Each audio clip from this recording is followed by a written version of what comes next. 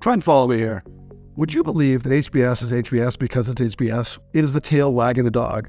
An institution has some success, its brand starts to build, more people want to be a part of that brand, more students apply, and they can be more selective, more professors want to be associated with the institution.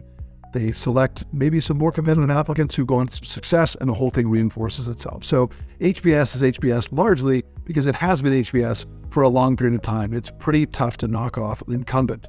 But HBS is also successful because they were pioneers of the case study method. It was highly innovative and is a very interesting and unique way to learn, tends to be a style that many believe will train future CEOs. And so because of that, again, it is the tail wagging the dog.